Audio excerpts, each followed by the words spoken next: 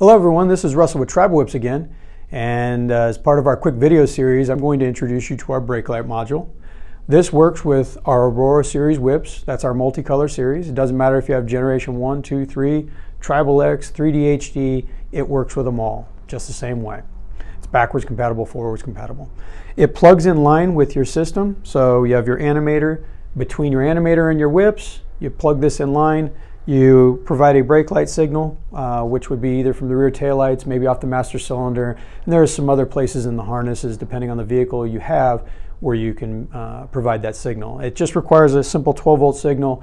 It doesn't draw any type of power. It's purely for signal purposes. When it's plugged in line, you have an animation like this running. You tap the brakes, and it turns it into a brake light. Let off, tap the brakes again, and the same thing. It always reverts back to the last animation or static color you had running and performs normal. We have other modules, custom animators and things like that available. We're unique in that way. We design our own circuits, we can program them, and we've had a lot of fun doing custom things throughout the years for our customers.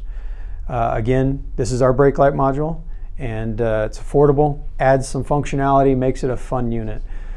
If you need help, have any questions, you can reach us directly at 702-943-0784. You can email us, customerservice@tribalwhips.com. And of course, if you want to purchase one, you can just visit our website, tribalwhips.com. And they're under, I think, mounts and accessories.